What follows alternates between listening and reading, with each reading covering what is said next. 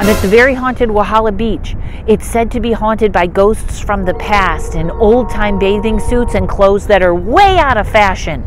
Then I realized I'm in Whiting, Indiana, so this could be going on now. It's a beautiful place where you can walk your paper dog, but remember, if he poops, you have to pick up his confetti. You can drive down the beach and see the Mascot Hall of Fame, or see where they shot the TV show Tiny Houses, the One Little Pig version. They couldn't afford all 3 little pigs. It's haunted by a tall, thin woman who's supposed to be a harbinger of disaster, but if you ask my dad, all women are harbingers of disaster. It's also supposed to be haunted by a man who's half tree, half man. I once dated a guy like that. Well, that's what he said. I think he was half man, half branch.